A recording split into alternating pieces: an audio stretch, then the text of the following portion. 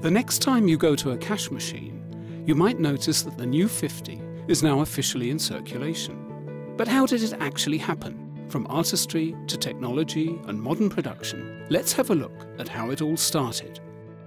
Refreshing the euro banknotes means starting at the design phase, but technical work also needs to be done to make those designs printable. Banknote experts at the European Central Bank inspect early blueprints in order to check the position of the new security features.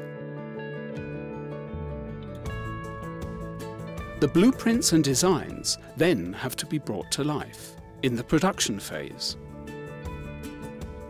Banknote paper is made of cotton and made to be durable, and it has a unique feel.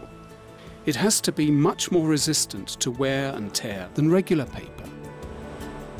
Some security features, such as the watermark, the security thread and the hologram, are embedded in the paper at the paper mill.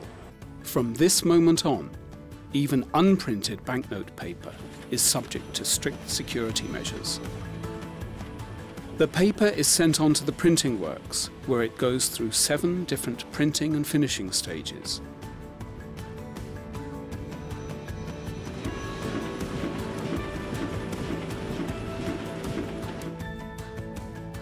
The notes then undergo a series of tough tests. Once they are issued, they have to withstand being folded, crumpled, rubbed, exposed to sunlight, and, of course, being passed from hand to hand every day. Freshly printed €50 notes are then packaged and stored securely before being shipped across Europe and beyond. They travel by road, air and sea, escorted by security teams who protect the notes until they reach their destination. The new 50s are then put into hundreds of thousands of cash machines, ready for the next phase of their journey.